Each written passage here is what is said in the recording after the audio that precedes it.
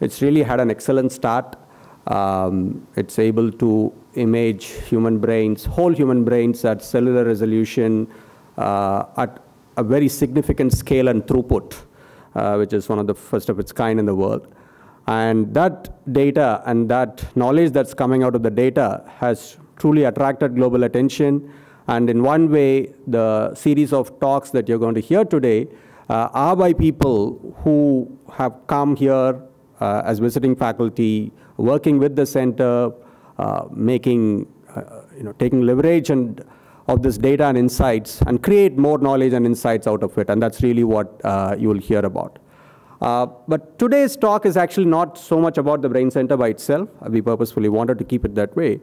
It is to give people a perspective of how studying brains in different ways of different organisms, and you will hear what are those kinds, gives so much insights, not just about the organism itself, but about the world and about the way we interact with the world and how it shapes our behavior as much as it shapes the environment itself. Right?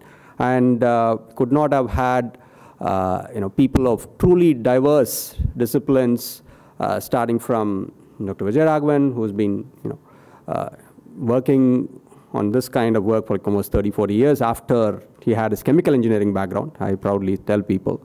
And we have Dr. Suzana, who many of you may recognize from various TED Talks, where she truly is an excellent science communicator, where very, very complex things which she identifies, she's able to teach it to even children. Right? There will be a quiz at the end of the day, so you may want to be careful.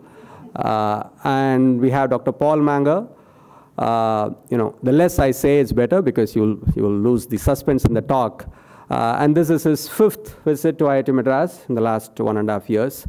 Not only because he likes the Taramani Guest House food, also because he truly believes that the kind of expertise and knowledge that he has weds with the engineering and technology approach which we are taking in studying the brain.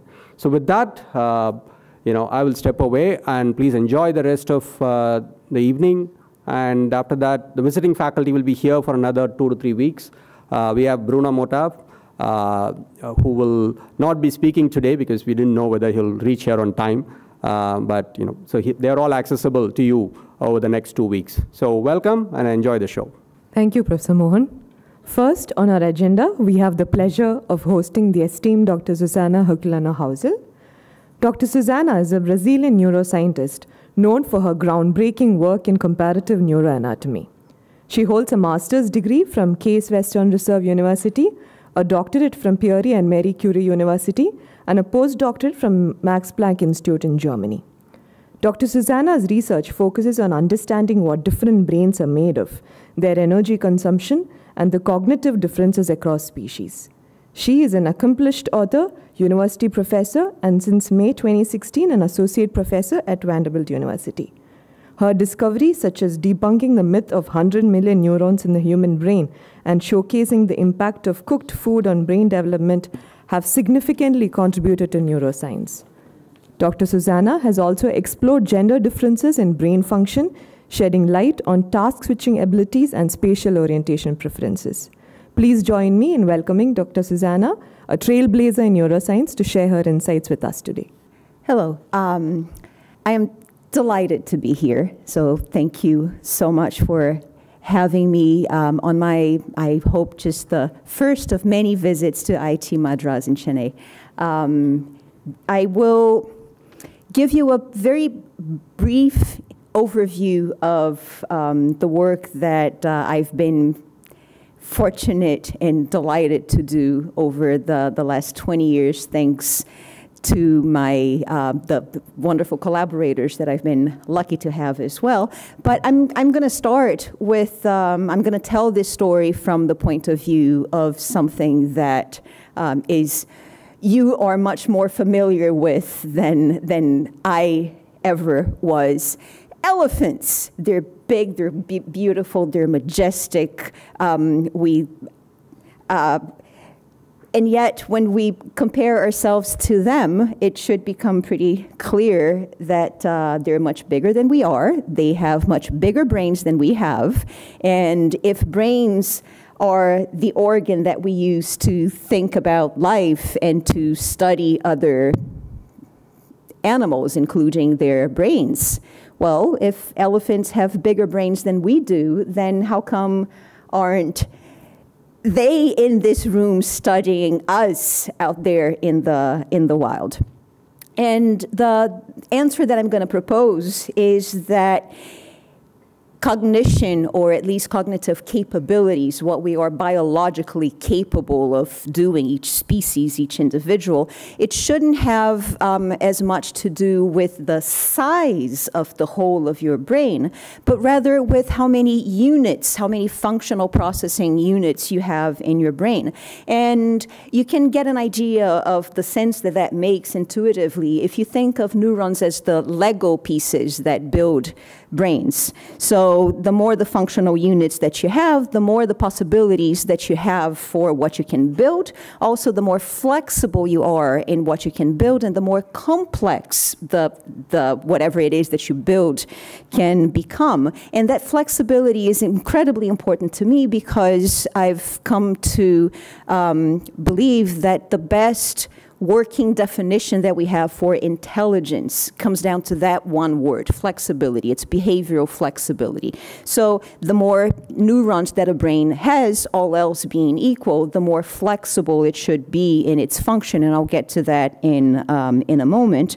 So if we play along, just humor me for some 20 minutes, if you will. If we play along with this idea that neurons are the functional information processing units of brains, then if we want to compare brains like a human brain and an elephant brain, then what we really want to know is how many neurons does each of them have? Does an elephant with a bigger brain, does it really have more neurons than a human brain? And if they do, then we really have a problem because there's either we're wrong somewhere, we made a huge mistake somewhere along the way, or there's maybe humans are really special the way that our brains have been considered to be because of exactly that problem. How can elephant brains are much bigger than ours, so ours must be better, all else being equal. Notice that all else being equal also assumes that a neuron is a neuron is a neuron, again, across species. So if you have a bigger brain like the elephant brain, it should be made of more neurons, and which is the source of this big vexing problem. We expect elephants to be able to be more cognitively able than our species if we assume that a bigger brain must be made of more neurons. So is that true? Are they really? So open any textbook, and the majority of them to this day is still going to tell you that the human brain is made of 100 billion neurons. I started doing what I've been doing for the last 20 years exactly because I was a newcomer to the field, so I asked what to me was the obvious first question: who says so? Where do the data come from? Show me the numbers. What's the original reference? And I asked the best people I could think of asking, people who write the textbooks, including, and nobody had an answer. The best answer was always something like, well, that's what everybody says. What, are you saying that's wrong? I'm like, I don't know, but I guess we should look at it first. So I figured that that was a question that really interested me because having grown up training in biology, I learned to think that, well, creatures are creatures made of the same types of cells, so why should the rules of evolution apply to everybody but not to us humans? What's the story that the human brain is better somehow than any other brain? So I figured that the best way to, I figured that I knew a way to figure out how many neurons human brains were made of, and that was consisted of essentially dissolving those brains, like literally dissolving all the heterogeneities in the tissue. And that's important because the usual method, what is to this day the golden rule for counting cells, short of enumerating them one by one, is stereology, which relies on a sampling strategy that places dissectors, your probes, in different parts of the brain. But if what you see here as purple is the neurons themselves, the cell bodies of the neurons. And the different shades of purple that you see are due to the different distribution of neurons. There's a gazillion neurons right here, and you move 1 millimeter to the side, and there's very few neurons there. So you place your probes, and then you count cells within how many cells you find inside that probe, hoping that this is going to be a simple math problem to solve. Well, there are many problems until you can really consider that that's a simple math problem. You need impeccable histology. It's extremely labor intensive. You cannot lose a single section in your series, or you hope you don't. There's the problem of heterogeneity. There's an added problem that in some parts of the brain you have incredibly high density of neurons, so telling them apart becomes very difficult.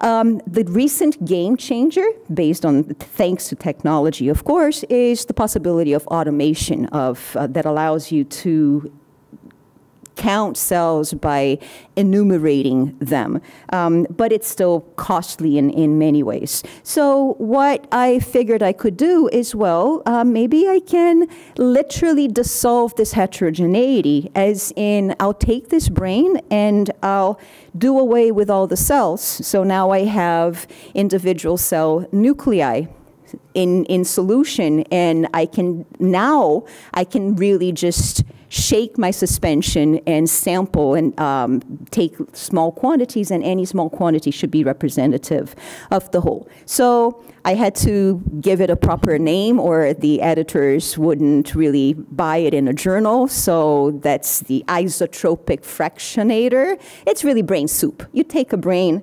and you fix it well, and then you dissolve it in detergent that does away with all the membranes. You end up with just the cell nuclei.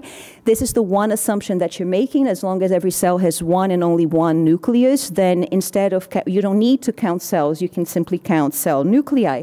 And that's really advantageous, because now that the cell nuclei are free in suspension, you can just agitate the suspension, and any sample that you get is going to be representative of the whole. Label your nuclei, and you can go to the microscope, and in a matter of 10 minutes, to this day, I can still beat automation, I'd like to point out. In a matter of 10 minutes, you can count, you can determine how many cells you had in your original sample. Give it a couple of hours to use antibodies, and you can determine what fraction of all those cell nuclei, so what fraction of all those cells were actually neurons, as you see here. So you follow the recipe, which is very much like a kitchen recipe, like a cooking recipe. You take your material of choice, you cut it into the parts that are of interest to you. If you want to do a whole brain, sure, you can do it, but you can also dissect it into the parts of the regions of interest, like the full cerebral cortex, which is what I'll be telling you about. You slice and dice it, literally. Then you crush it in detergent and turn it into a soup, a literal soup, which is from where you take your sample. So, great. This worked in mice, this worked in rats, gave numbers that were similar to what few structures had been counted properly with stereology, so we were ready for the human brain. Does it have 100 billion neurons? Well, no, it has 86, which is where people would just roll their eyes at me and say, duh, 86, 100, it's very much the same, isn't it? Well, that's exactly the question. That's the important, that's exactly what we want to know once we have the numbers. What does it mean that it's 86 billion neurons on average and not 100 billion?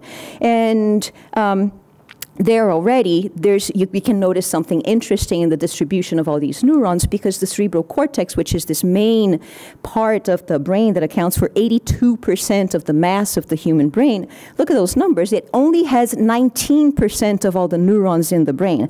The vast majority of neurons in the mammalian brain are actually located in the cerebellum, in the back of the brain. And there's a very small minority of brain neurons that you will find in the brainstem, which are the parts of the brain that actually operate the body. So here's this developed into a whole other interesting story of its own, how impressively small is the number of neurons that actually operate the body of animals of different sizes. To give you an idea, we found that the 200-kilogram crocodile functions, it's operated by exactly as many brainstem neurons as operate a whole rat, a tiny little rat.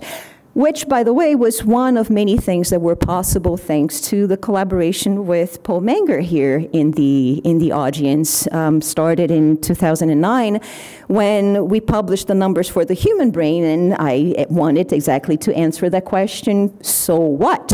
How does the human brain compare, for instance, to an elephant brain? And I emailed Paul. I found that he had just published a paper on how to collect elephant brains, so I'm kind of shameless and clueless that way, so I just sent him an email asking, hey, cool work. I see you have 4 elephant brains. Could I have half of one, please? Also, I'll be turning that into soup. Is that okay?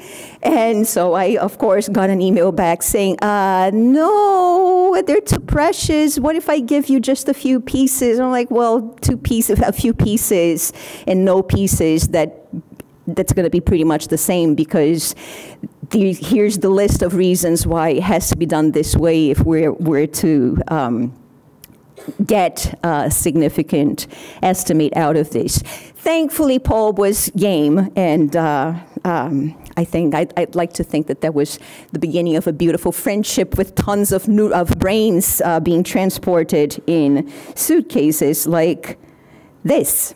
This was the bounty in 2012 after we collected quite a few brains from quite a few artrodactyls, and I point out that this one is the elephant brain in the bucket that we got all the appropriate permits so I could take it to Brazil and we could study. And I'd like to point out that there's science as a whole nowadays, but especially this kind of science, this kind of comparative analysis, you need a network of collaborators.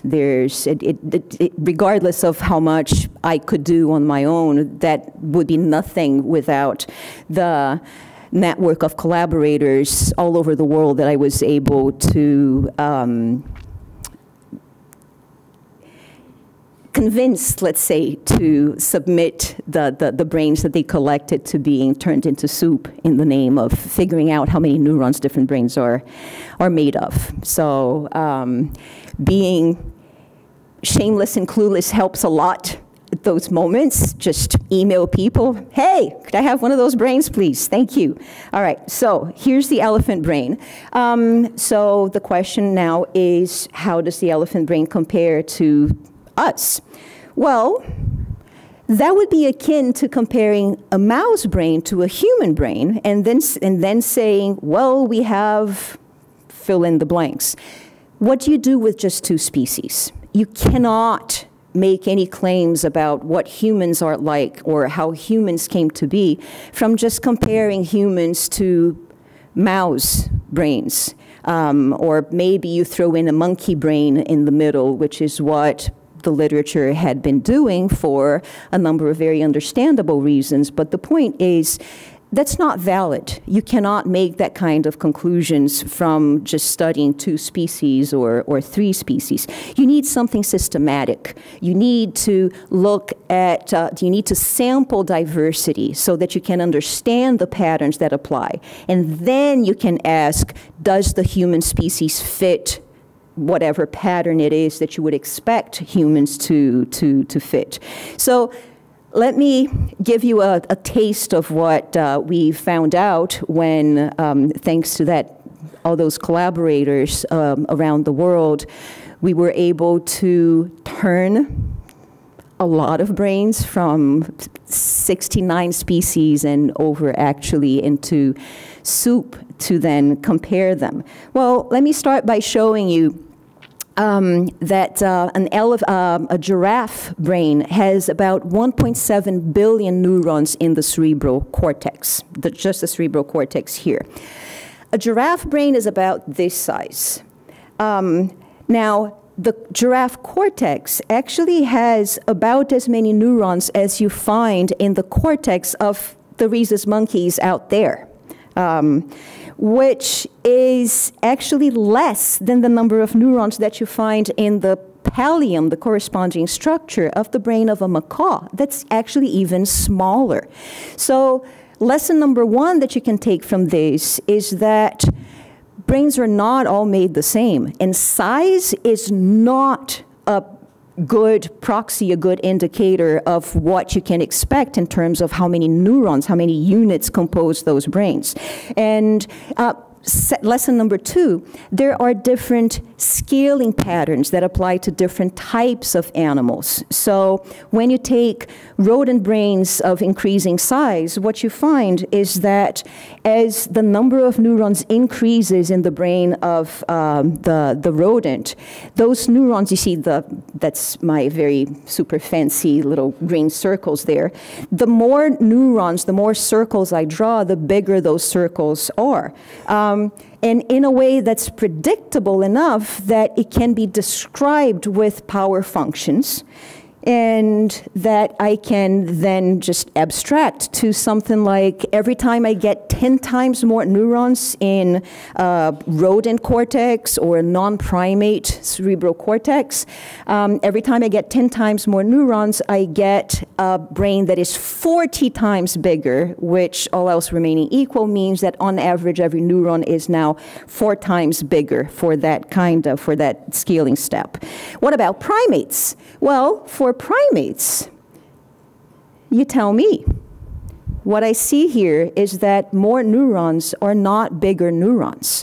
And that is captured by the power equations that represent this relationship, which have a scaling exponent that is actually not significantly different from 1, which means you have essentially a linear relationship, which means that if a primate brain has 10 times more neurons than another, that brain is also 10 times bigger than the other one. Next question, of course, what about the human brain? Are we the owners of that linearly scaled up human brain? How do we determine this? Well, once we have learned patterns from studying diversity, and on the other hand, we have looked at a human brain, we have determined the numbers, then we can simply solve these equations for 86 billion neurons, and we can estimate, we can predict that a generic rodent, for instance, that had 86 billion neurons in the brain as a whole would have a brain of 36 kilograms. That's an entire 10-year-old child. The entire child is a brain. That does not exist in nature. The biggest brains we know are about 9 to 10 kilograms. A brain that big would probably just be crushed under its own weight. So, won't happen. Also, because that brain of 36 kilograms in a generic rodent with 86 billion neurons would belong in a body the size of a blue whale. So we know already that that giant rodent would have to be aquatic, which means that first, we are not rodents. Second, we also don't have to worry that much about rodent mutations that created huge rodents, because large as their brains would be, they would still not have a whole lot of neurons. Next question. What about a primate, a generic primate with 86 billion neurons? Well, it would have a brain of about 1.2 kilograms, about right.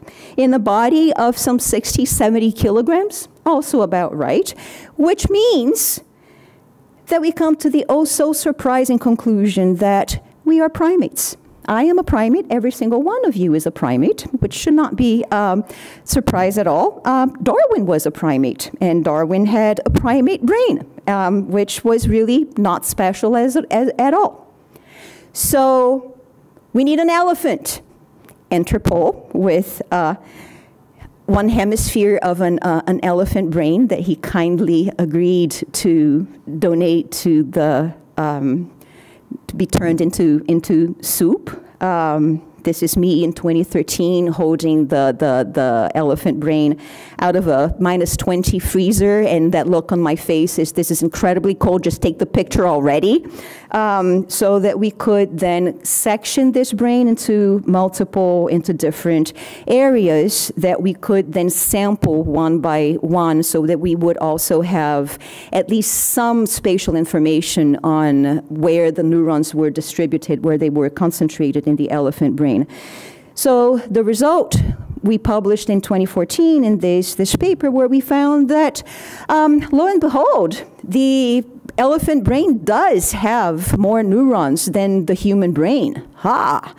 But the enormous majority of those neurons, and we're talking 98% of those neurons, are located in the cerebellum, which means that the cerebral cortex is only left with 5.6 billion neurons. So it's a twice larger cerebral cortex with only 1/3 the number of neurons that you find in the human cerebral cortex. Why do we care about that? Why the cortex, why would the number of neurons in the cortex be relevant for explaining the cognitive differences between our species? How come we are humans in there and elephants are out there? Well, what does the cerebral cortex do is, well, it doesn't run the body. It's the rest of the brainstem that really runs the body. What the cortex does is it receives copies of everything that goes on in other parts of the brain and integrates them, puts them together, creates new associations between the representations of events out there, and also associations across the events, the internal events of the brain itself. So it finds associations that weren't there before. It creates new patterns that didn't exist until then. They only exist in your mind. They only exist in your cortex. So that is what gives flexibility, because this cortex now is capable of modifying behavior. It can change the way that the body is controlled and the way that the body acts. So behavior with the cortex becomes flexible. Part of that flexibility is generating complexity, which translates in is manifested, for instance, in adaptive behavior, but also predictive behavior. You can plan your actions based on what you can anticipate that will happen. You can learn from your past. You can keep a representation of your past experiences, and you can use those to simulate possible futures that then you can use to make your decisions. You can represent not only your own state, but also other people's states, which means that you can internalize other people's minds and act according to what you can predict that they will want, that they will do, or how they will react. You can take others into consideration when you build your behavior, to the point where we can interact and cooperate and build joint culture that transcends the individual. We can build technology that gets passed on.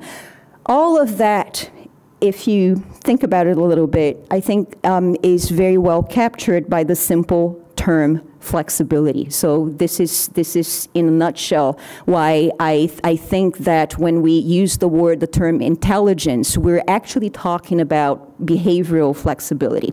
All right, so what we have is we have 3 times the number of neurons approximately compared to an elephant in the cerebral cortex. And what that makes us is the species that has the most neurons in the cerebral cortex. You see that, however, we fall on the same line with other primates, which like I said, makes us just a bigger scaled up primate.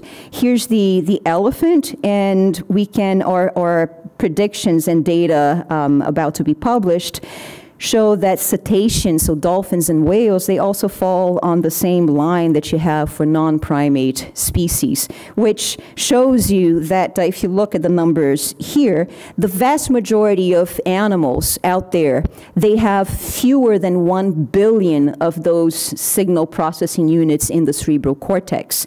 To have more than 1 billion, either you are a very large mammal or you're a primate.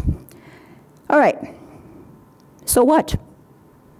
We have all these neurons that if they're the signal processing units that underlie cognition, great. Maybe it could be as simple as it needs to be. We have more neurons, we're more intelligent than elephants, yay. I think, however, the story is much more complex and much more interesting than that. So let me tell you why I think so in 2 minutes. Along with more functional units comes a requirement, a true fundamental requirement for more energy to run a bigger brain, and more time. Not only more time to run, so one aspect of that time is more time to be able to afford that bigger brain that comes in a bigger body. So humans, if we ate like generic primates, we should eat more than 9 hours per day, and which would already be impossible considering that there's a fixed 24 hours in the day, 8 to 9 of them we spend lying down. An elephant can only be an elephant if it stays awake most of the day, because it needs to eat 17 to 18 hours per day to be able to afford to get all the energy that it uses. So, but given that humans have changed the way we eat, and that was a massive technological cheat in our evolutionary history, we started modifying our food before we put it in our mouths. We started cooking. So we can get, instead of spending 9 hours per day eating, we can get, let's be generous here and say that each of us fending for ourselves, we would have to spend, let's say, 2 to 3 hours a day eating. That means that we have 12 free hours per day to do whatever we want with those neurons. An elephant has, at best, 4 free hours of waking time per day. And let me just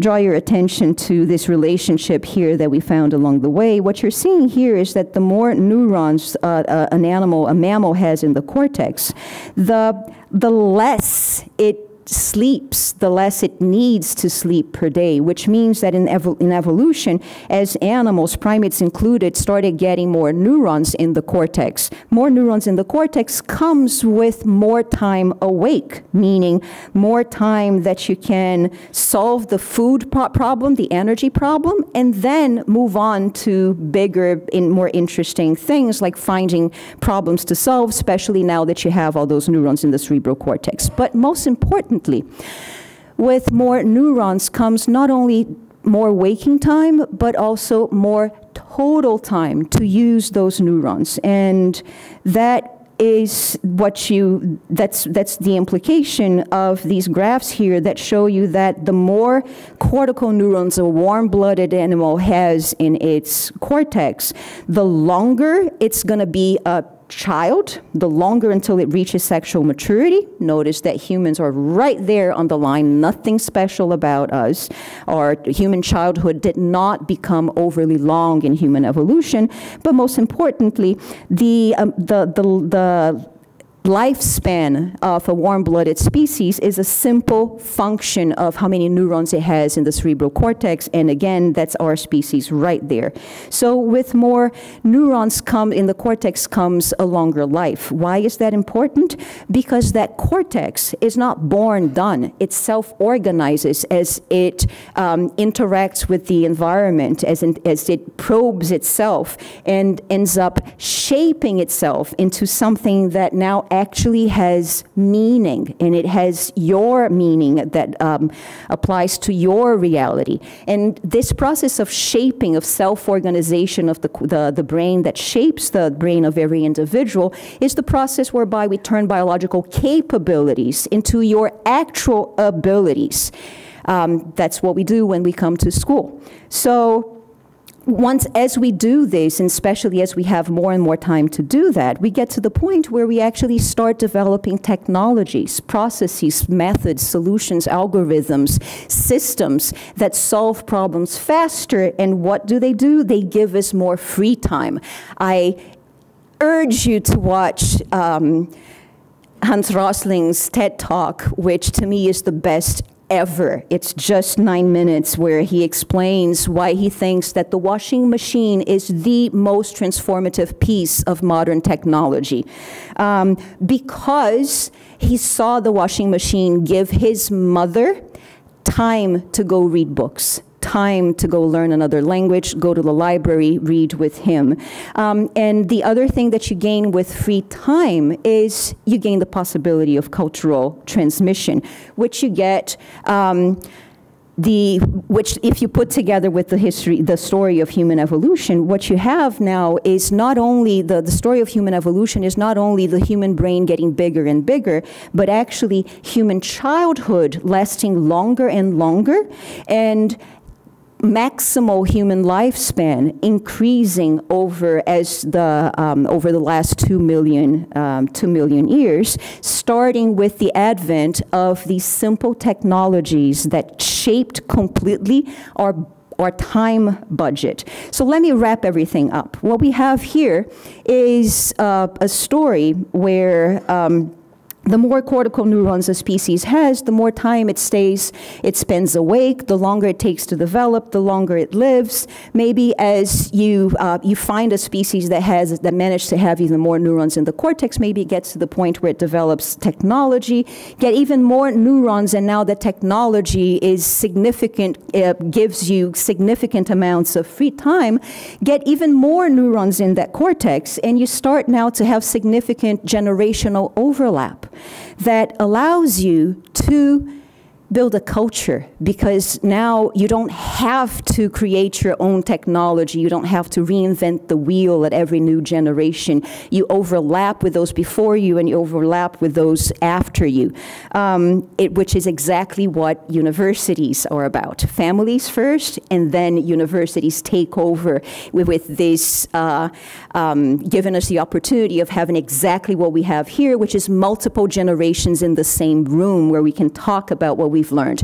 So, elephants have bigger brains. How come they don't study you? My answer starts with because you have the more cortical neurons, 3 times as many, but not just that. You live twice as long with as much as 3 times the amount of free time per day that you can dedicate to interesting problems.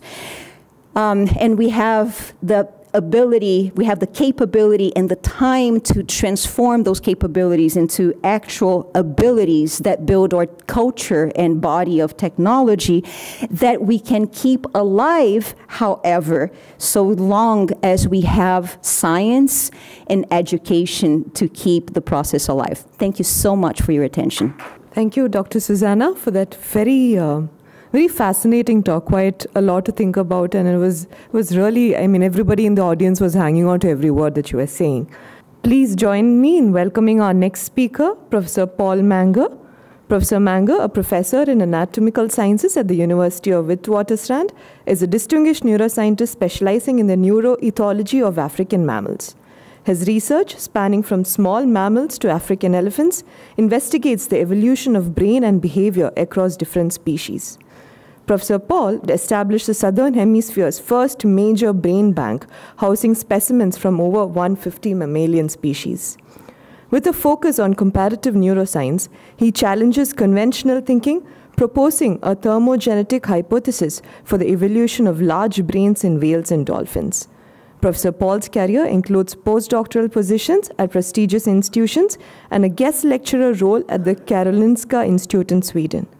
With an extensive publication record, including over 300 papers with a H-index of 52, his recent work expands into improving human sleep and conserving African savanna biodiversity, stemming from his foundational studies in comparative neurosciences. He also serves on the editorial board of prominent neuroanatomy journals. We're very happy to have him again back in IIT Madras for the 5th time. The stage is all yours, Professor. So Mohan wanted me to introduce myself a little bit more than these things with some fancy pictures, because I've told Mohan a lot of different stories and he tends to like them. I don't know why, he's a bit weird like me, I think. And so I did my PhD in Australia, and I was studying platypus and echidnas. Oops, wrong way. These guys, I'm going the wrong way. How do I go back? Just a second. Yeah. So these guys here, the platypus, the duck-billed platypus, which many of you have heard about, and it's close relative to the echidna. We used to go out into the rivers and catch the animals with nets like old-time fishermen and get them out of the nets at night, and we looked at their electroreceptive system. And that was my introduction really to neuroscience, was catching these weird animals in the rivers in Australia and then studying their brains. About 21 years ago, I moved to South Africa and started what we call the Comparative Neuroanatomy and Sleep Lab. So we work on brains of lots of different African animals, and we also work on sleep in these animals. And we studied many of the larger, iconic animals. Suzana showed you some pictures of some of the brains of these, and we've had Suzana over and had a lot of fun with that sort of work. And then we've also studied a lot of the smaller animals in Africa, things you may not have heard of. Animals like golden moles, which have almost no eye. Their eye is about 0.5 millimeter in diameter. And then the hairy mole rats, which are also very visually regressed. This guy is what we call a greater cane rat. That's a rodent that weighs about 6 kilograms. They live in the cane fields in Africa. Nice large bats. Pangolins, which are the scaly anteaters and have the unfortunate reputation of being the most highly trafficked animal in the world. And then what is locally referred to as rock rabbits, they're actually called rock hyraxes. They're very, very closely related to elephants. Really unusual little animals, only 3 or 4 kilograms, but they're only a couple of cousins away from being elephants. And all this work, working on these different animals, has led me to have lots of work-related adventures. I don't mind working in the lab, but I prefer to work in the field. I feel more comfortable doing that because I grew up in the bush in Australia. I've been into caves, catching bats, and all those little orange dots you can see are all eyes of bats being reflected in the light. Drove my car up to the rainforest in the Congo, out catching animals in the middle of the rainforest. Been in the deserts of Saudi Arabia, working on animals there. And in Greenland, catching seals while dodging icebergs. And on whaling boats off of Iceland. While they were harpooning whales, I was harvesting brains from these animals. So I've had a lot of different adventures and had a lot of fun. And I could tell you stories about all these different animals and all these different adventures all day, but that would just get boring, I think, for everyone. It is a lot of fun for me, but maybe not so much for everyone else. But this work has led to some sort of highlights that I want to bring before getting into what I really want to talk about. With the work on platypus electrosensitivity, what we discovered was that the platypus was sensitive to about 50 microvolts per centimeter, a very small amount of electricity they could detect. One of the major problems in Australia at the time was that the platypus they were taking into zoos to exhibit were all dying within a couple of months, and they couldn't get any animals to breed. So after a little while of working on these animals, we cottoned on and said, hey, we just need to put a Faraday cage around where these animals are living, ground that, and immediately the platypus were happy in this area. Within 6 months, the first zoo that followed our recommendations were breeding these animals in captivity. So it made a huge change to these animals. Now, while they're not endangered, the possibility that you can breed them to repopulate areas where they have been wiped out is really quite important. one of the things that I've become very infamous for is saying that dolphins and whales aren't intelligent. Yes, they do have a bunch of neurons, but it's the way those neurons are organized that is not so great. And it led to a new concept about brain evolution on whales and dolphins related to the environment in which they live and thermogenesis. And with the work we've done on elephants has shown that elephant communication is far more complex than what we previously thought. In fact, the elephants can use their infrasound to three-dimensionally localize sound in space. And then they use their heads as a Helmholtz resonance chamber to create the infrasounds. So I could go on and on with all these different stories and how the brains show us they're doing this kind of thing. But one of the things that I often get asked a lot is, what does all this comparative neuroanatomy mean? What does this mean to people? So I've got a kind of an unusual sort of title here. Oops. Excuse me. There we go. Okay. An unusual kind of title. Can a comparative neuroanatomist contribute to solving humanity's self-induced existential crisis? If you have taken your head away from the cell phone for 5 minutes, you will know the Earth is in a terrible state. Humans, what we've done has caused global warming, a rapidly changing environment, and if we don't change what we're doing, by summer of 2040, there'll be no ice in the Arctic Circle. That's a huge problem. There's been a quadrupling of novel zoonotic diseases. In Africa alone, 1.6 times increase in zoonotic diseases that have arisen. It's only a matter of time till something really contagious and really deadly appears. There's been major increases in economic equality. In Africa alone, almost 500 million people live on less than 150 rupees a day. So that's quite a lot of people that are very, very poor. And we're in the midst of the 6th major extinction event. By 2100, if we don't change what humans are doing, we're going to lose half of all species.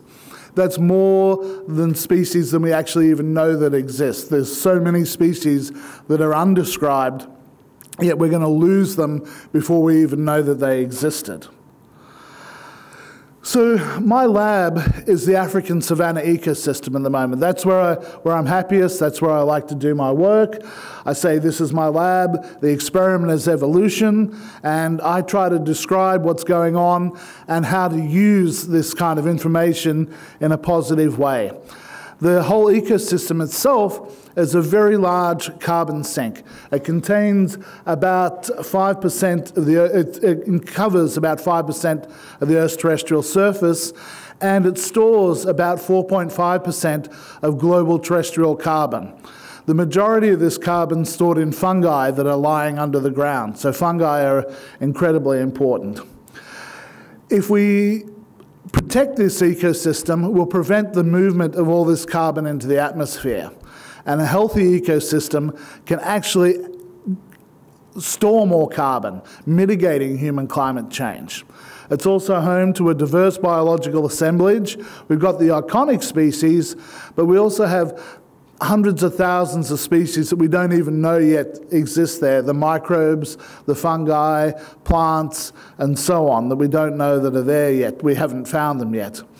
And but this biodiversity also creates the potential for a whole host of novel zoonotic diseases that could be really damaging to humans. So one of the things that, because I kind of feel a bit of ownership, maybe in that weird ownership way we have, I don't feel like I own it, but we have that ownership and affection for our territories. I really think it's worth saving this ecosystem in a lot of ways. And this ecosystem is under imminent threat. By 2050, in sub-Saharan Africa, there'll be more than 2 billion people. So yes, India has the most people now, not for too long. The landscape is being altered for mining, for human settlement, with agriculture and the mining that comes along with it. In particular, lithium is one of the metals that's really needed for the green revolution. excuse me, the African savanna ecosystem contains enough lithium to power the entire green revolution. So while it's incredibly plentiful and great for the green revolution, if it's not mined carefully, we'll destroy this ecosystem. There's many animal populations that are in serious decline already, and there's many increasing incidents of human-animal interactions and conflict.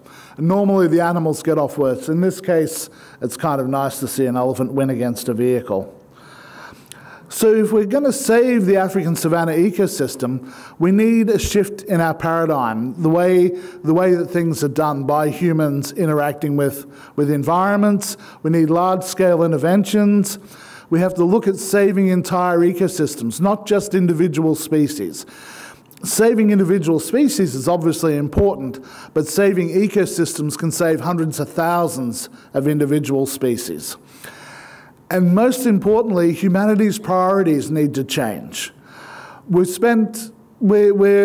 a species, we're incredibly self-absorbed. We're really interested in ourselves and the betterment of ourselves. And for a while, for our own benefit, we have to step back from our immediate desires and wants and say for our long-term survival, we need to change our priorities. And by saving ecosystems like the African savanna, you can help to mitigate human-induced climate change, lower the risk of new diseases emerging, create opportunities for local development, and preserve biodiversity. So how am I going to do this? This is my plan, and I'm kind of throwing out my plan and my ideas here. I want to talk about the plain zebra. This is one of the most interesting animals that I've ever seen, and I've looked at lots of different animals. The plain zebra has become the top of my list in terms of what's interesting. It's one of 3 species of zebras. It inhabits the African savanna ecosystem. It has 2 non-migratory home ranges, a northern one and a southern one that are about 500 kilometers square each. Which is an order of magnitude larger than most other species in this region. And these 2 home ranges are linked by migration routes of 200 to 300 kilometers. In Africa, we know of 4 migrations at the moment, 2 in South Sudan, the famous one with the wildebeest in the Serengeti, and then one in Botswana where the zebras go on their own. In South Sudan, we have different species tagging along with the zebras. They lead all the known migrations. They're the first species to arrive along the migration paths, and they appear to remember those paths. It's a perissodactyl, which means its scientific classification is having 1 hoof, or three hoofs, sorry. And it has a complex brain. The brain of the plain zebra has the largest known hippocampal formation. And the hippocampal formation is the crucial structure in our brain for spatial navigation. It tells us how to get around the world that we live in. So if we look at the size of the plain zebra hippocampus, we can see that it's above and beyond all measures of other mammalian species, including humans and elephants. It's 3 times bigger than you would expect for its brain size. So it has this really unusually large hippocampus. Why would this animal, of all the animals, have this unusual hippocampus? For those that are really into neuroanatomy, we can see the dorsal hippocampus here and the ventral hippocampus sitting over here. The dorsal hippocampus is highly expanded and convoluted. And this is a really interesting region of the brain because the dorsal hippocampus houses the neurons that are called place cells. Place cells tell you when you go from one place to another place, to another place, and so on, allow you to know where you've been and help you to plan where you want to go in the future. They're incredibly important for navigation. And you can see that, excuse me, unlike most mammals, there's a lot of gyri and sulci in the hippocampus. And that really doesn't occur in a lot of other animals. Even in the mountain zebra, which is very closely related to the plain zebra, it doesn't have these sulci and gyri in the hippocampus. But I can tell you all these things, but showing you is the best way to go. So here's a little movie of how how the wildebeest are all coming together on their migration, and right up at the front here, you can see a few zebras are guiding the wildebeest, telling them where to go. They're really bringing a huge amount of wildebeest together, and you can see on the other side of the creek line here, the wildebeest are all coming together. There's one little zebra there, but there's some more up here, and you can see them all coming together. And the zebras, there's about 9 of them there, I believe, or 8 or 9 there. 8 or 9 zebras up the front here are guiding well over 1,000 wildebeest. So the zebras are really the animals that lead the way on these migrations. I'll play that again because sometimes seeing it in the first time is not so easy. And you can see the way the zebras are really saying, don't go down this creek bed, go this way. The others are saying, go in between us. And they're really guiding this mass migration. And this happens in all the different migrations that we've seen in Africa. Oops, sorry. That's not what I wanted to do. I wanted to go to the next slide. There we go. So having this information, I came up with the idea of what I call Project Plain Zebra. So it's aiming to save the African savanna ecosystem and hopefully helping to save the planet from what we do as humans. With the research that we need to do, we recognize that the zebra is the key species for developing an understanding of how this entire ecosystem works. If we find new and understand known migratory routes, their connectivity, we can really get to a detailed understanding of the ecology of this whole ecosystem. When we understand how this ecosystem works, we can conserve it and we can manage it. And we can do this in several different ways. So this is the region of Africa that I'm talking about, the savanna ecosystem. It's about the size of the continental USA. We need to contextualize the neuroanatomy. This is all doing a lot of basic science, including neuronal numbers, which I've recruited Suzana to do. Look at sleep and the migration for different ways, understanding how the animals are sleeping while they're migrating and how that contributes to the migrations, how smell and sight are used by the zebras during the migration, how the plain zebras lead the mass migrations and reveal all the migrations on the savanna. And this is where I've recruited Mohan, Kirti and Jairaj into the project because of their computing expertise and their analytical expertise as well, and plus they're fun to be around, and to understand whether the migrations are individual units or they're genetic clusters. Is one migration related to another? On this whole area here that I've sort of squared out, there's room for about between 30 to 50 more migrations on the African savanna. So how are they related to each other? And then lastly, we have to make sure that the plain zebra population is healthy and viable. If you're going to build a conservation plan around the zebra, it has to be a healthy and viable population. So if we can preserve this ecosystem, it will help contribute to mitigating human-induced climate change. So the area that we're looking at is about 7.6 million square kilometres. It's not a small area. It stores about 100 gigatons of carbon. At the moment, humans are emitting 6.3 gigatons of carbon per year. So if we protect this environment, we'll prevent the release of 100 gigatons of carbon into the atmosphere. If we allow that carbon to be released into the atmosphere, we're like being 15 to 20 years in the future without having done anything about being carbon neutral or so on. And a healthy ecosystem can actually store even more carbon. So that's in the way that it can mitigate carbon release. It also lowers the potential risk for the emergence of new zoonotic diseases. In Africa, the zoonotic diseases we all know about are HIV, Ebola, hemorrhagic fevers, the respiratory syndromes, monkeypox, Marburg virus, West Nile virus, African trypanosomiasis. But just imagine an Ebola virus with the transmissibility of COVID. An ecosystem under pressure with viruses that are under pressure will evolve, they will adapt, and they will jump hosts, and they will be quite dangerous. So it's not a great thing to imagine.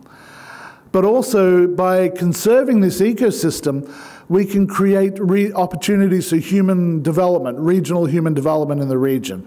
It's not going to be worthwhile for the people living there to not actually have the benefit of it. And ecotourism is one of the great ways that can actually improve the lives of the people there while they value conservation of the environment they're living in.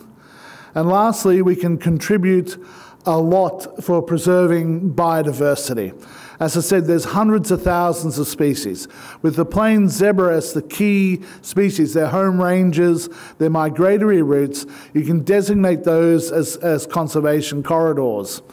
And it will not only conserve the plain zebra, but the entire ecosystem, because the plain zebra is the animal that sort of dictates how this ecosystem works. It's the migrations of the zebras that make this ecosystem work. That has a knock-on effect to all animals, plants, microbes, fungi, etc., that live in this ecosystem and are dependent on the migration to their survival. And this will ultimately lead to a novel paradigm for conservation of this ecosystem, one that isn't being worked on at the moment. So this is I've sort of gathered a team together. We're still at the very early stages of this project. We have people from the USA, including Suzana. We have people from different countries in Europe. We have Mohan, Kirthi and Jairaj here that are going to lend analytical expertise that the rest of us don't have, and a cluster of scientists in Africa as well. So we have quite a broad team, everyone bringing their individual expertise into a much broader project that was hopefully going to be quite useful in the future for everyone. I'm at the beginning stages of fundraising. I need to raise about $62 million to do this. And most people will look at $62 million and say, wow, that's a lot of money. Yes, it's a lot of money. To me, it's a lot of money as an individual. To you as an individual, it's a lot of money. But to humanity, it's not a lot of money. The amount of money that's spent on war, that's spent on other things, exploring deep space. Yes, exploring deep space is great. I love reading about cosmology. But maybe we need to take a little break from pouring hundreds of billions of dollars into those things and clean up our planet before we get back to that. That's why I say we need to sort of change our priorities a little bit. And when we talk to potential partners and donors, they can sponsor by sponsoring specific parts of the sub-project or donating resources, services or equipment that's needed. And there will be substantial advertising equivalency value and tax breaks for the donors. So this is a sort of a pitch that I'm giving to many of the donors that I speak to. But what I've hopefully convinced you of is that comparative anatomy can be really useful. It's more than just fun stories. It can actually be applied to improve our lives, not in the short term, but in the long term. Our children's children's children, and so on. We have to kind of think ahead, because if we don't, by 2100, the Earth is going to become quite uninhabitable, which is unfortunate, but it's the truth. So if we observe and understand neuroanatomy and the behavior of the different forms of life on the planet, we can actually start to understand the ecosystems and come up with more tangible ways of understanding these animals, conserving their ecosystems, rather than just having hypotheses or anthropomorphizing the animals. And anthropomorphizing is a real problem in the comparative research. And Project Plain Zebra is just one example of what we can achieve if we sort of look at animals in a different way to what we do in the standard laboratory setting, which is how can we use animals to help humans in a very direct, linear way, but we need to think in a broader scope and get rid of our linear thinking and think, how can understanding the animals improve humanity across the entire globe? Thank you very much. Thank you, Paul, for sharing your expertise with us. I'm sure everybody is looking at zebras with like newfound respect, and everyone wishes you the very best. Our next speaker is none other than Dr. K. VijayRaghavan. Dr. VijayRaghavan is a visionary scientist with a passion for unraveling the mysteries of the brain and nervous system. His journey began with a Bachelor of Technology in Chemical Engineering from IIT Kanpur, followed by a PhD in molecular biology from Tata Institute of Fundamental Research. He then honed his skills at the California Institute of Technology before returning to India to establish the National Center for Biological Sciences, which has become a hub for cutting-edge research. Dr. VijayRaghavan's research has not only illuminated the intricate workings of the nervous system, but also held the potential for translating his discoveries into medical applications. His dedication to science and his commitment to public service have earned him numerous accolades, including the Shanti Swarup Bhatnagar Prize, the Padma Shri, and a Fellowship of the Royal Society. In 2018, Dr. VijayRaghavan was appointed as the Principal Scientific Advisor to the Government of India. In this role, he was responsible for providing scientific advice to the Prime Minister and the Cabinet on a wide range of issues, including science, technology, and innovation. He also played a key role in the government's response to the COVID-19 pandemic. Dr. VijayRaghavan was also the Secretary of Department of Biotechnology, DBT India, from 2013 to 2018. Please join me in welcoming a true pioneer in the field of neuroscience, Dr. K. VijayRaghavan. Thank you very much for that long and generous introduction. I should now end my talk and say any questions. But thank you. You know, we've had two fantastic talks, but all good things must come to an end. So I hope I will do some justice to the wonderful science we've just heard. Thanks once again. It's a great pleasure to be here, and I'll try to make up for lost time. We have heard fantastic talks on how neurons in specific parts of the brain make for a variety of different kinds of behavior. And we've also heard a terrific talk on the importance of comparative neuroanatomy, not just in understanding how different brains work, but how that can have a great impact on behavior in ecosystems and impact on ecosystems and what we can do. So let me get started with the three questions biologists ask. And those three questions, no matter what you're working on, needs to be at the heart of the work we do. And the first question is, where did it come from? And that is evolution. And the second question is, how does it work? And that's physiology or biochemistry, whatever you want to call it, to examine function. And the third is, how is it made? And that's developmental biology. And we study different problems across scale using these three kinds of approaches. But there's another fundamental aspect of the work we do as biologists related to the first question about where we came from. Now, all life on Earth has a common origin, and if that's the wall of time equal to zero, if that's the start of the origin of life, all life has a common origin. And through evolution, therefore, there is a shared chemistry. And there is a shared chemistry which is linked through the thread of DNA. And therefore, studying any organism can have extraordinary impact on the understanding of any other organism in ways which are so wonderful to behold, but are constantly surprising us again and again, though it shouldn't be a surprise because we know that this has to be the case.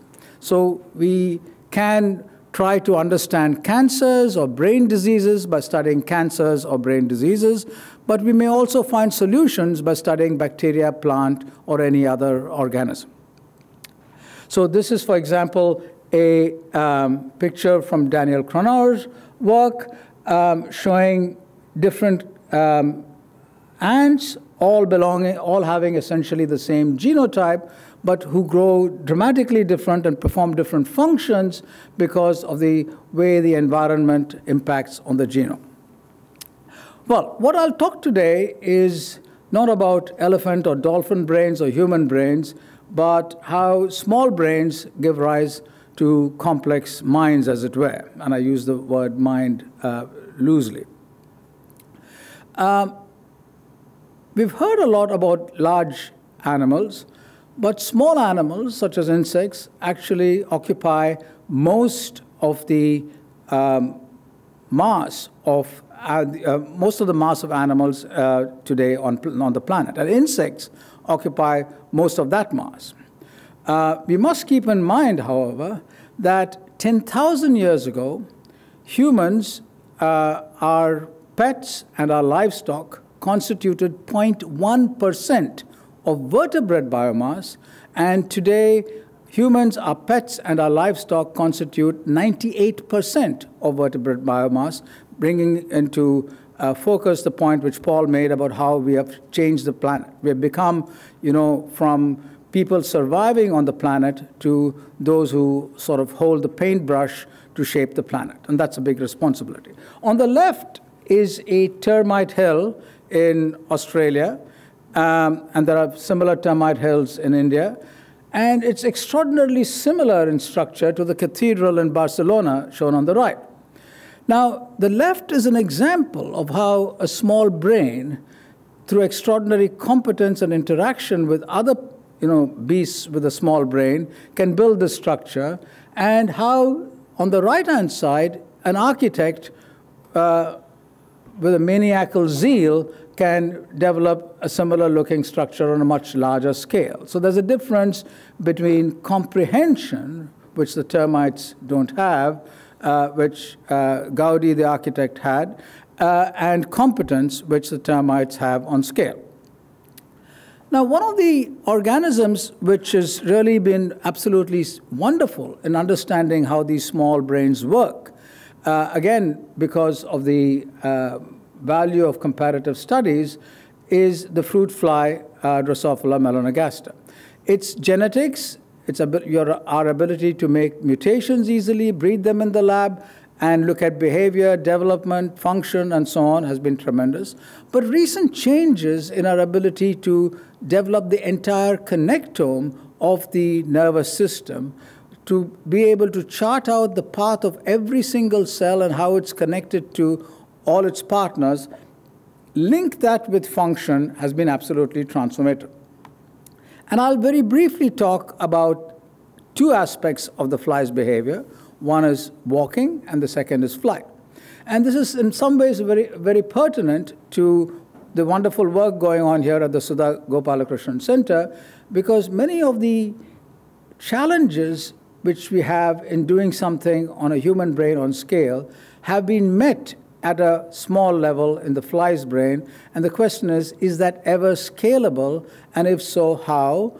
And if not, why not? And what can we learn in components which are not scalable by moving between one organism and the other? So let's first go to walking.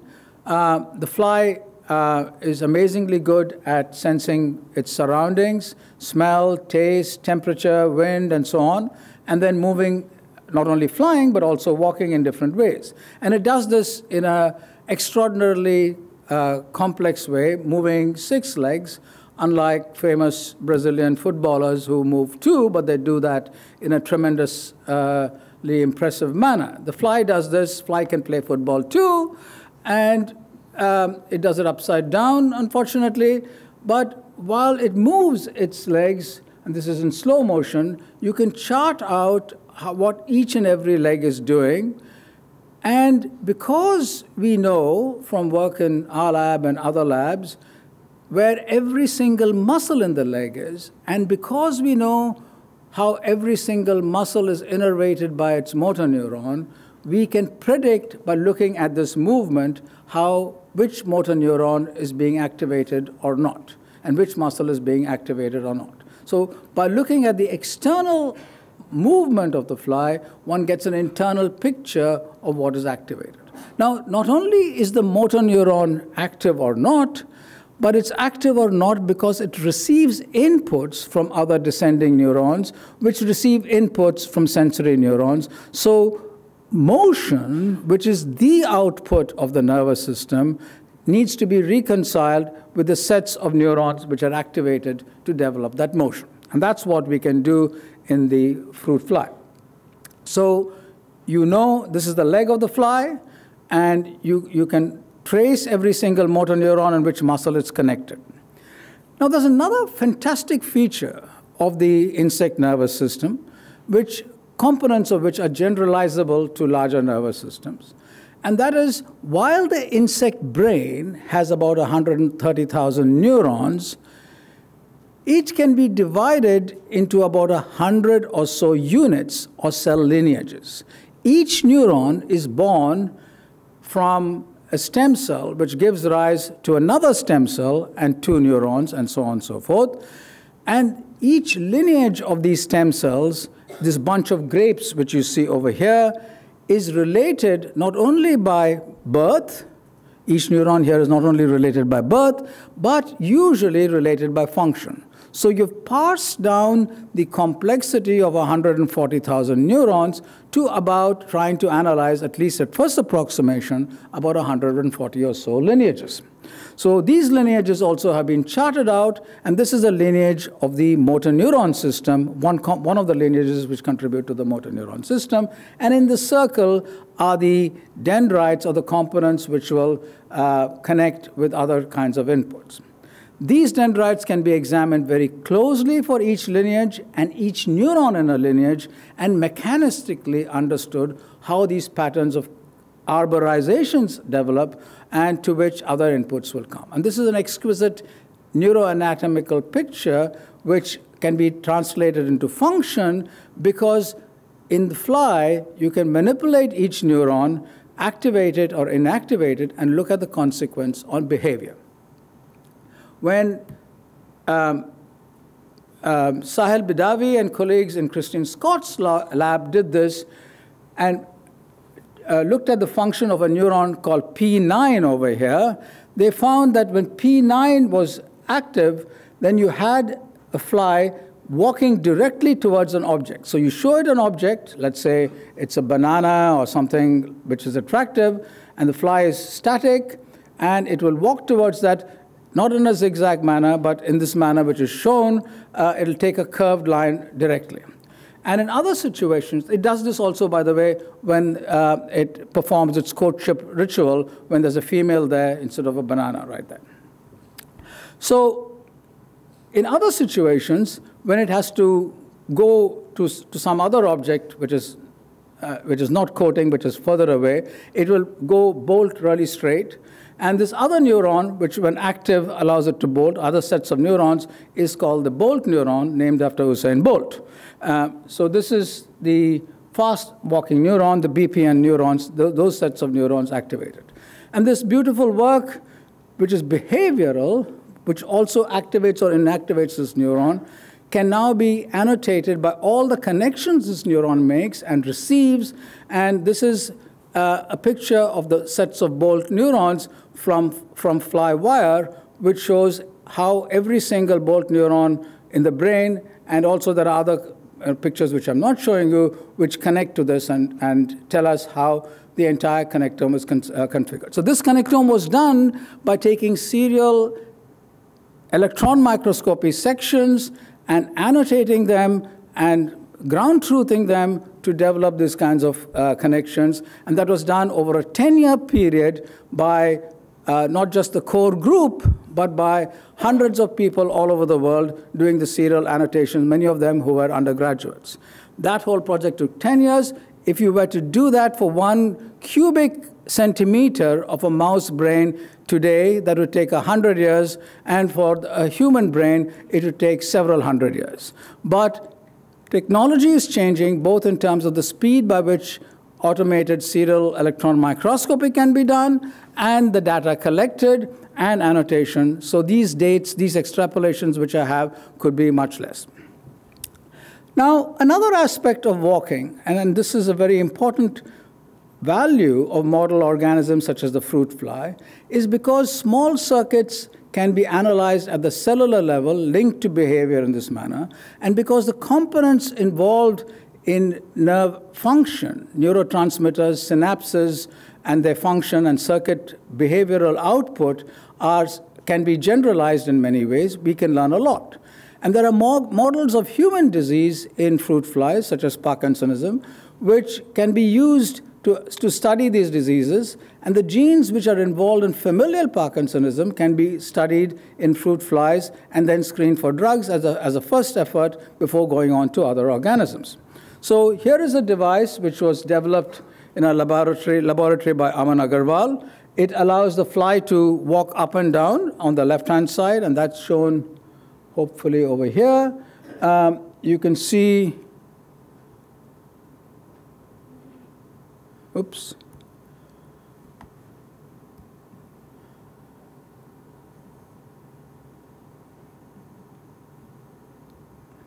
Don't worry. So on the left, there's a, I can't show that. Yeah, so the fly can walk on this vertical white sheet which you see, and one can look at its gait. And what Aman did was something very interesting.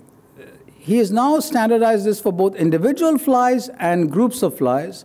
But importantly, he started looking at fly gaits during development, right from the emergence from the pupa, in the normal wild-type fly and flies which are models for Parkinsonism.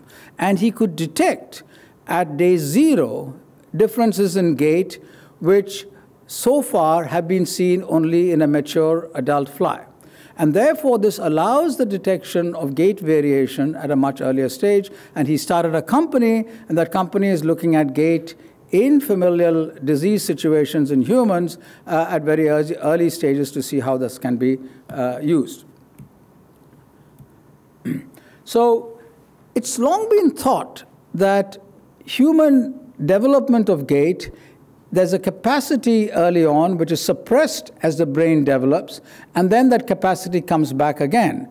But recent studies, and this one by Domenici et al. In 2011, suggests that not only in humans, but in a wide range of animals, including birds, the capacity for gait is there at fundamental levels right after birth or emergence, and therefore early evaluation of gait is often very valuable, and finer methods of evaluating that can be very important.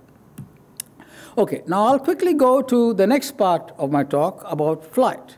And flight, again, is a very sophisticated capability of insects, such as fruit flies, dragonflies, and so on. Dragonflies, for example, can mate in midair. We need an airplane.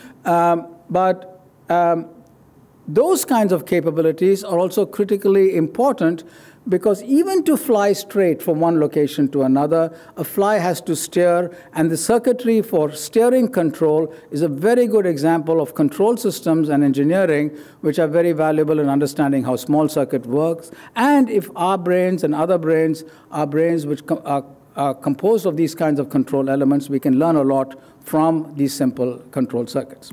So these are the main players, which I'll refer to again later on. But Zishan Ali in the lab has just started, along with Sunil Prabhakar, a major effort in trying to understand how steering can take place. Now here is an example of a fly attempting to choose between 4 pillars, one of which has banana paste on it, and the other 3 don't. So it smells the banana, it sees various signs of the banana, it can sense the room, the environment, and the temperature. And look at the way its wing is flapping. It's not like that of a large bird or an airplane which has static wings. It folds its wings in an amazing manner, which actually hummingbirds also do, and it very carefully alights on exactly the wrong pillar.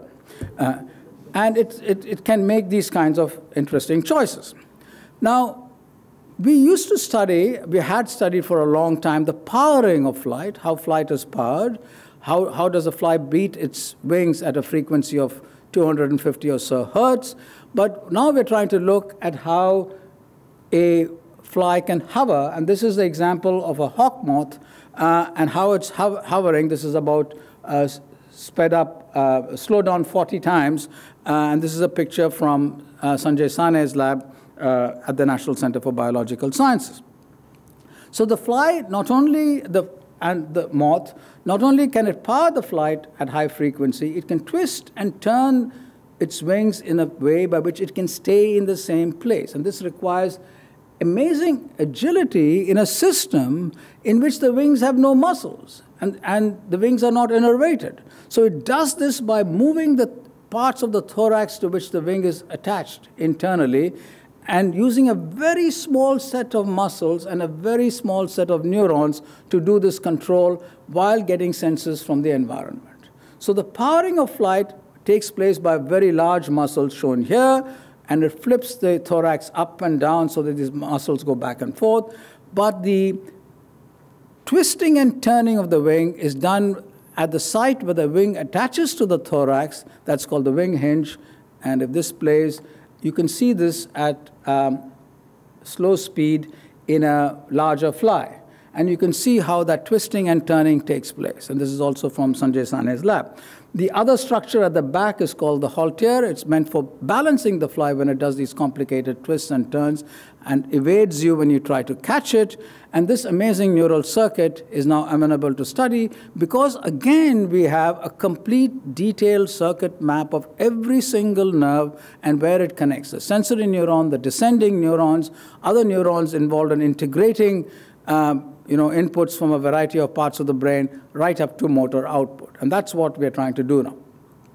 So we are trying to do that by studying the muscles which are involved in steering and how they're connected. And these are the muscles which we can look through an intact fly by using a method called micro-CT. It's an X-ray tomography, and this allows you to look at very fine structures without having to dissect open the animal as we used to. And we've developed, Zishan and Sunil Prabhakar have developed tools which allow the looking of specific structures by genetic labeling while using micro-CT. So we can get a construction of every single component. I'm showing the muscles here in some detail and the attachment sites, but you can see that for every structure, including the nervous system. Now, one of the very fascinating areas of work nowadays is what's called single-cell RNA sequencing. And you can take a group of cells, dissociate them, and sequence gene expression in each of these cells. You can also look at proteomics. You can do other kinds of things. And, there are these techniques which yield a large amount of data. And a friend of mine once told me, a very senior scientist, that these techniques are the work of the devil because they give you such an enormous amount of data that they distract you from the purpose you are trying to address, the question you're trying to address. At the same time, the devil's work is very interesting and exciting. Life is very boring if you don't sin a little bit. And therefore, it's important that you have access to single-cell sequencing information, but use it wisely.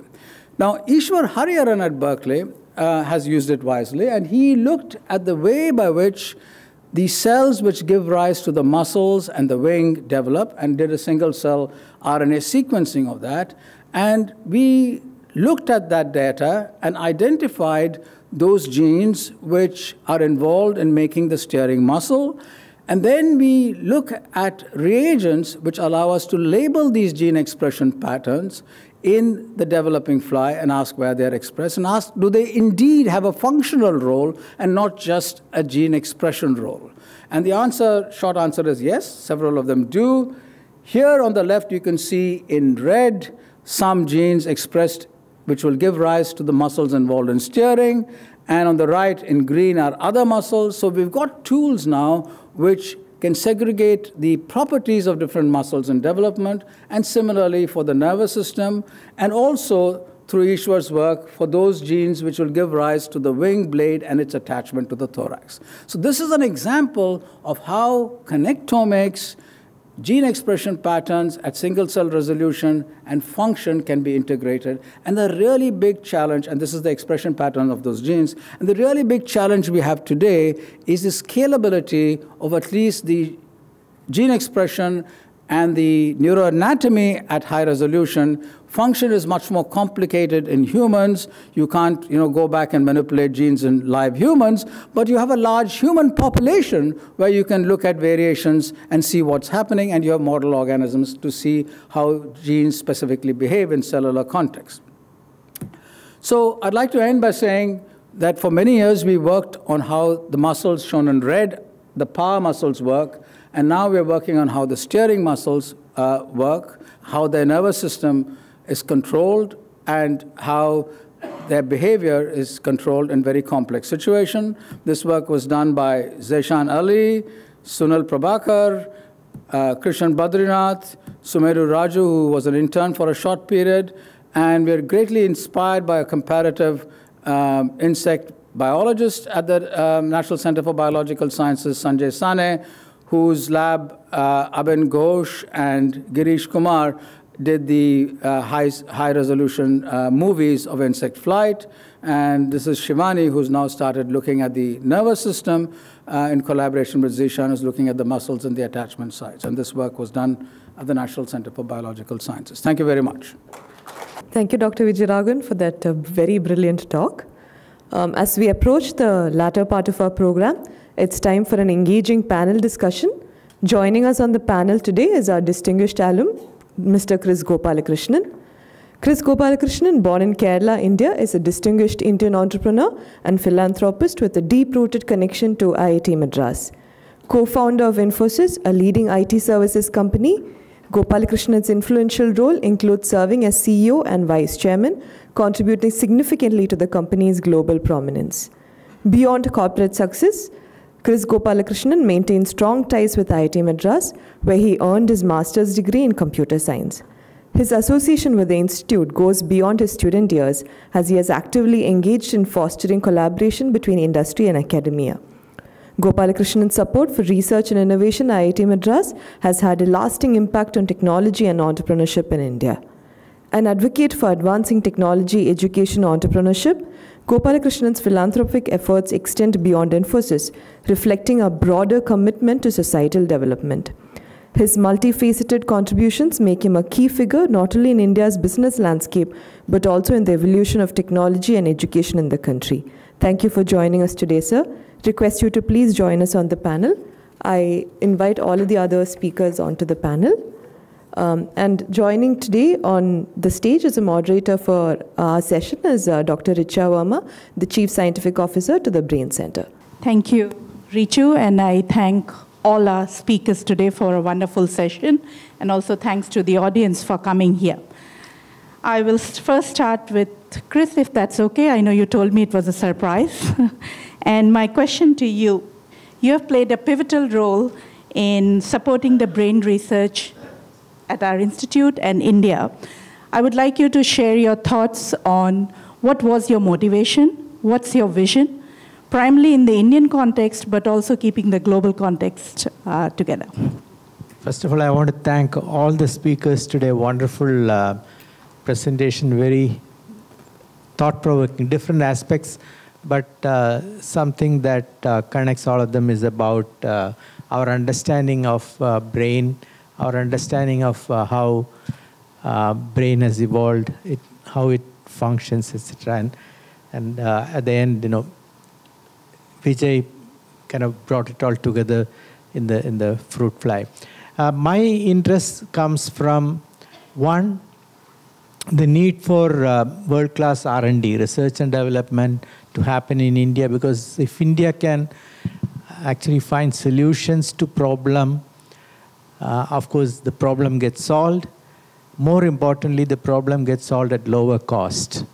And the solution then becomes affordable to the 8 billion people in the world, not just the 1 billion people in the world. You know, any solution that comes from a developed country typically is affordable to the top 10% of the population. But if India gets involved, I hope we will be able to reduce the cost significantly.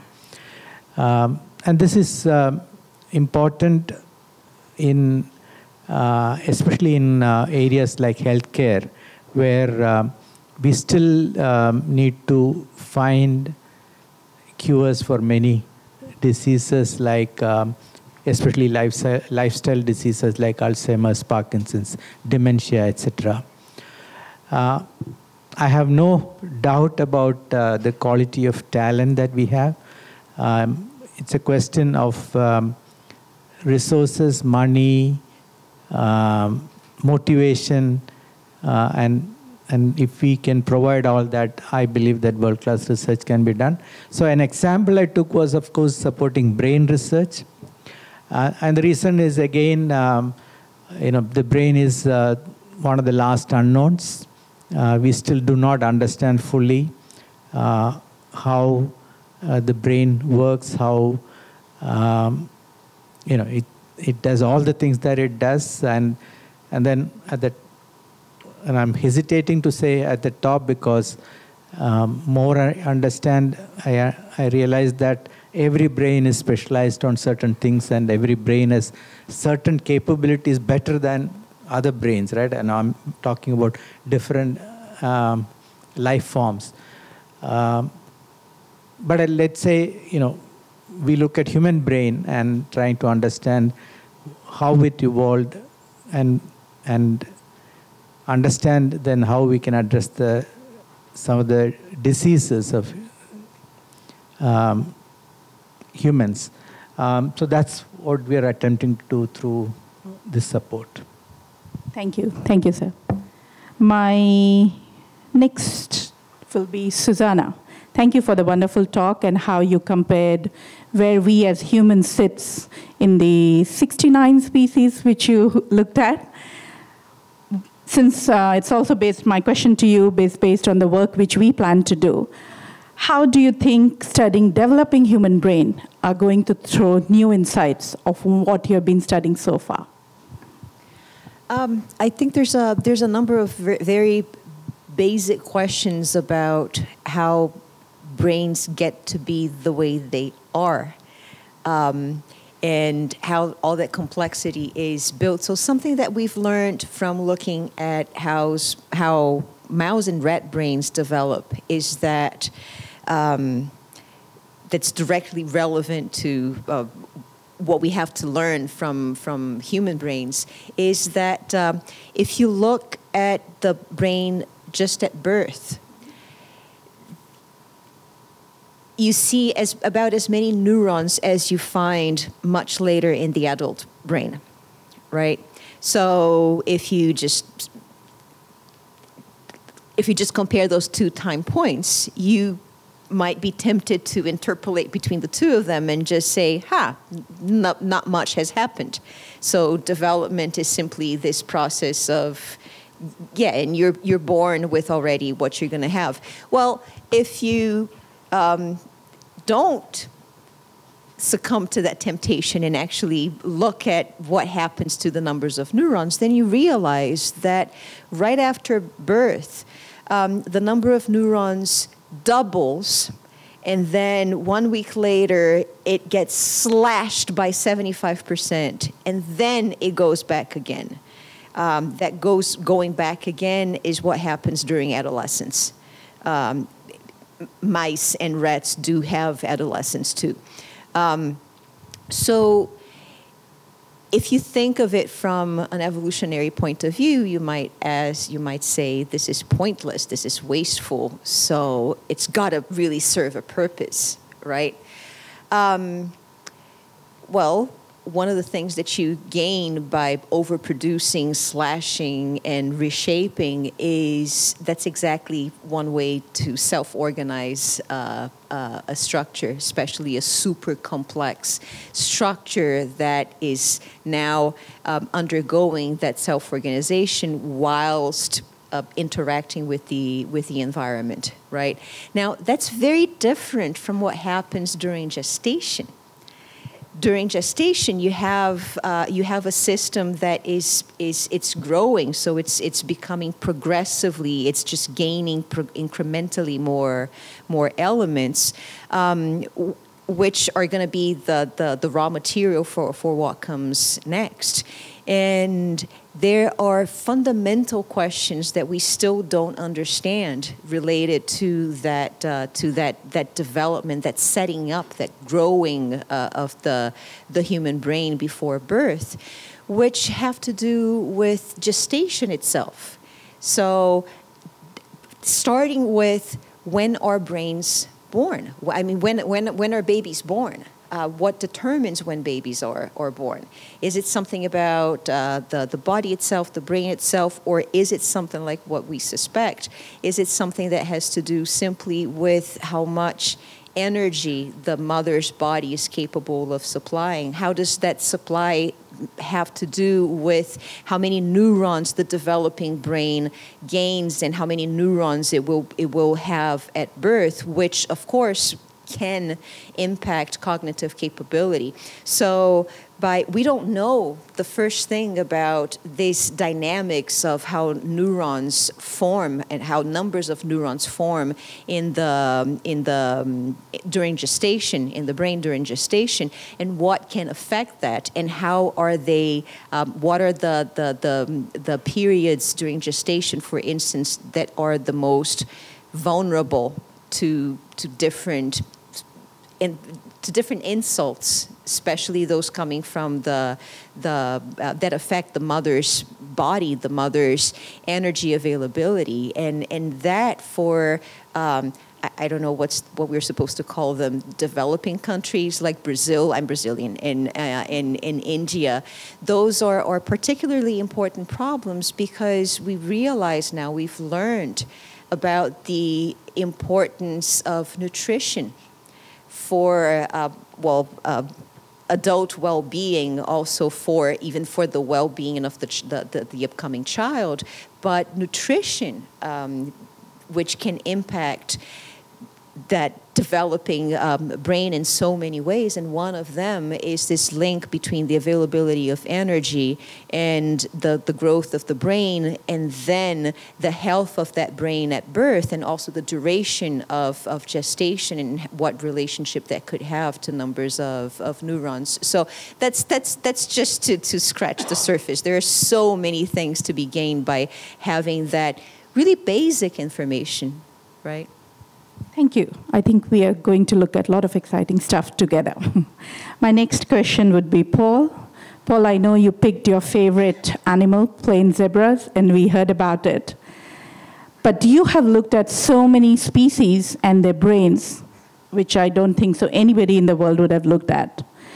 If you had to pick any other species apart from this plain zebra, where you looked at the brain and you thought that's truly different or very similar to human brain, but it still functions very differently, which species would it be? That is such a difficult question to answer. That's okay. You should have warned me you were going to ask that. And then I could have thought about it. I think every single species has something that's absolutely fascinating and interesting about it. That might sound like a cop-out of an answer, but it's the truth. And looking at a variety of species is actually really important. A lot of shortcuts in our understanding of the human brain have been made by looking at different species.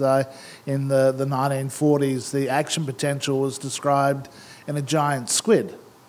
Whereas nowadays, if you propose to a granting agency, I want to look at the giant squid to find out something about it, they would never give you the funding for that. It's not molecular. It's not the done thing.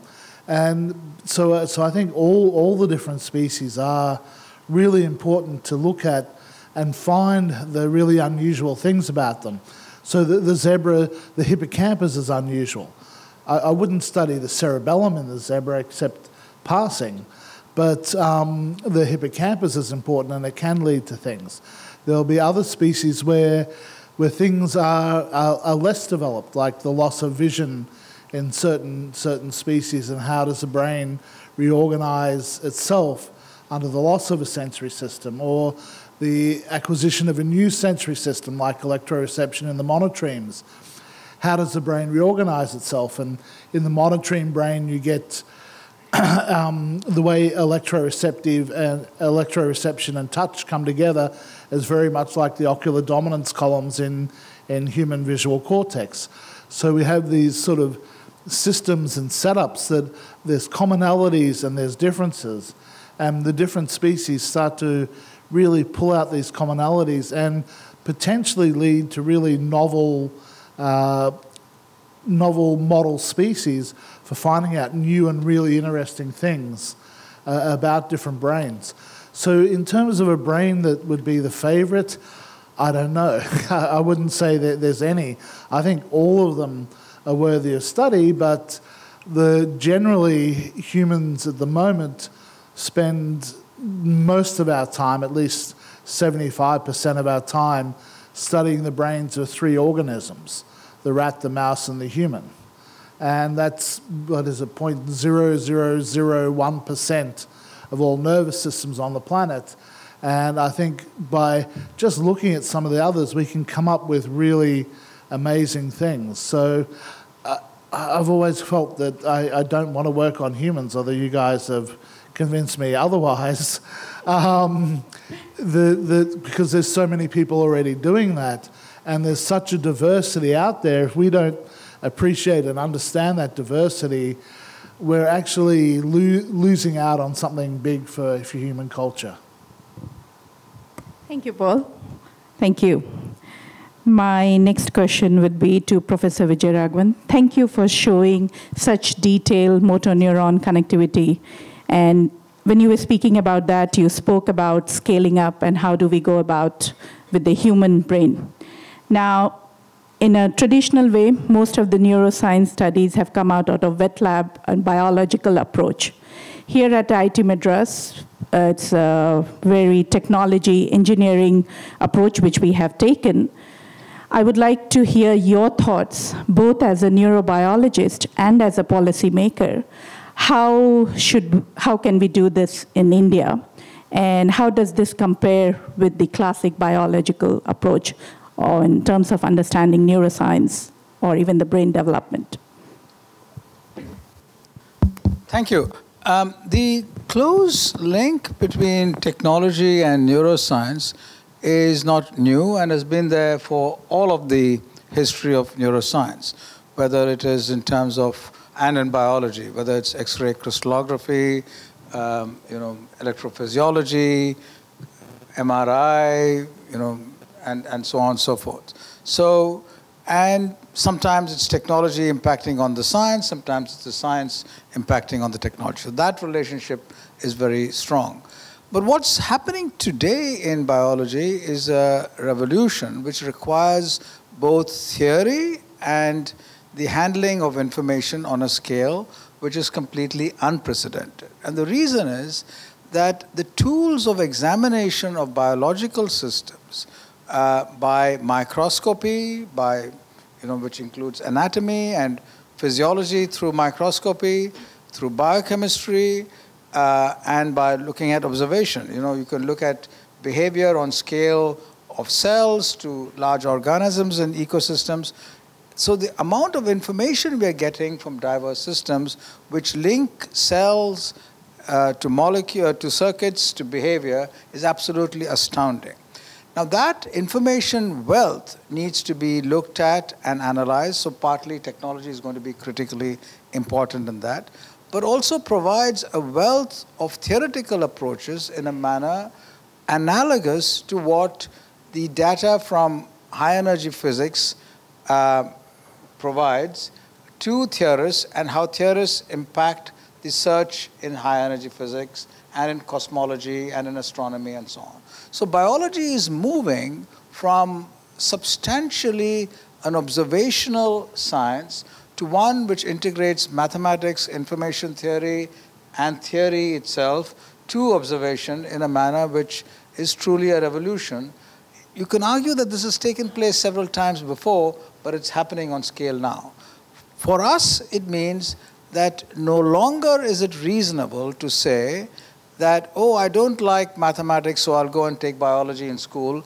You have to take quantitative sciences right from the beginning. It's really going to be very important, whether you're going to use it in, algebraic geometry models or in statistics or in information science. It's important to have a quantitative anchor to do biology. It's more and more there. You don't have to have it all yourself. You can have collaborators, but that link is going to be important. Thank you. I'm just going to check time. Mohan, how are we going with time? Because if we are okay for 5 minutes, and primarily with all our speakers, we'll just take a couple of questions from the audience. We didn't get a chance.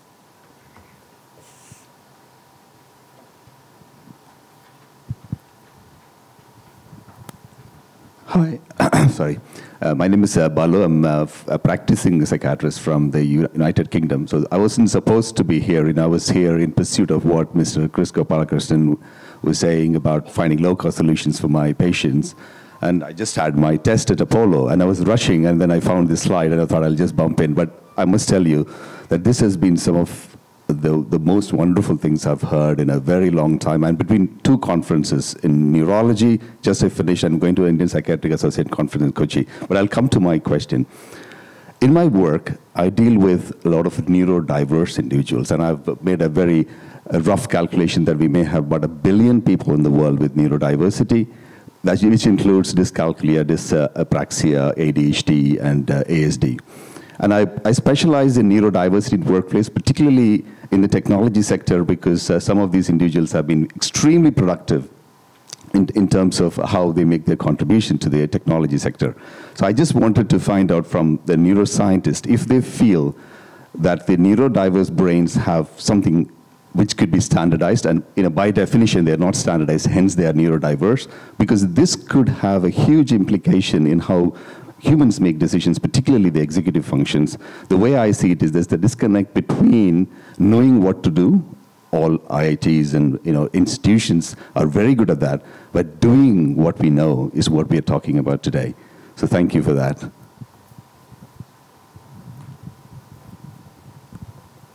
Yep, Suzana, go for it. I think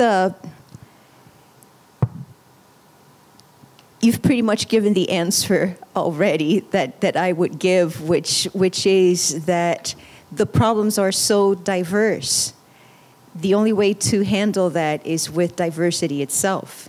So figuring out what people do so well in developing technology and then extracting that and simply just giving that to everybody else or making everybody else the same way, then you're losing everything else, which are exactly the solutions that we might need to do everything that that very particular group of atypical people are good at. So I think the key there and everywhere else is just diversity, cherish diversity, value diversity, because there's a whole other talk there. Life is not survival of the fittest. Life is whatever works. And there's so many different forms of life, so many different forms of brains. That's what we were talking about here. They all work in their own particular ways, and not a single one can be said to be better or worse than the other ones. Mice are definitely not worse than humans for having just 1,000th the number of neurons that we have in the cerebral cortex. Mice are doing perfectly well out there, thank you, with their tiny number of neurons. It's just a completely different reality. They are very good at doing things that we are terrible at. So I think the message is there. Let's understand diversity in all forms, individual as well, and let's make the best of that instead of just trying to make everybody else function like whatever we deem to be best at that moment for whatever reason. Thank you. Thank you, Suzana. Okay, one more question, and then rest will be at the tea time.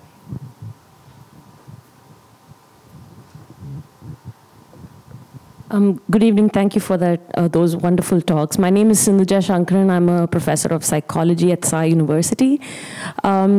Today, Professor Paul spoke about saving humanity. And when we're talking about saving humanity, I think it's important first to understand humanity. So I'm coming from the field of social neuroscience and talking about how the environment would play a role in different neuroscientific aspects. So for example, ostracism is related to social pain, which is very much related to actual physical pain. So in your own work, anyone could answer this. How much importance would you give to the role of environment in understanding human behavior?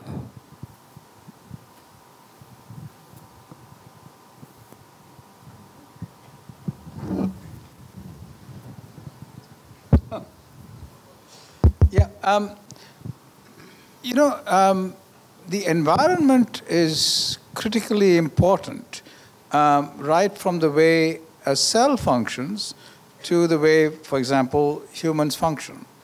And there's often a view that, you know, for example, if you take diseases or conditions which are familial and which are attributed to a single gene, that it's a genetic, you know, problem which can be identified. And of course, genes play in those kinds of situations an important role.